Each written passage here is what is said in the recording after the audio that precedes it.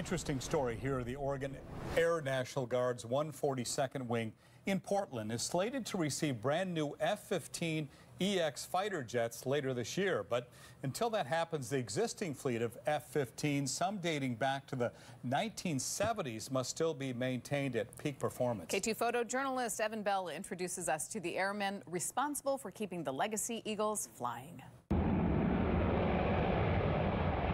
The C model that we fly here right now is a air-to-air platform. It entered service back in the 70s. The airplane itself is Mach 2.5 is what the brochure says.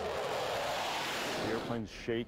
It's pretty violent, a lot of forces on the airplane as you're out there flying them around. It's high revving, lots of action going on with the thing, and it's old. And that's why we do a lot of that preventive maintenance, is to make sure that the jets are as good as they could possibly be before they even take off. The maintenance group has about 450 women and men that are in the group itself.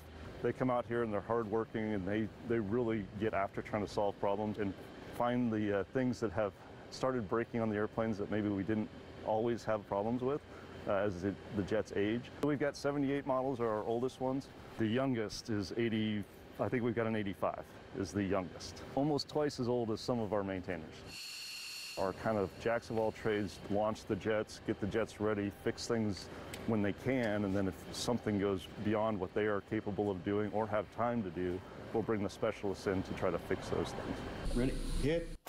So the type of work we do is we do aircraft structural repair. Most of the time we explain it as similar to auto body. For cars, we do that for airplanes. Periodically, we're inspecting parts, we're replacing them as damage happens, as we find things starting to break down.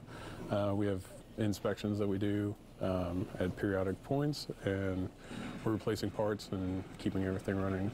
I love my job. I've done it for 16 years. There's always something new and exciting to try.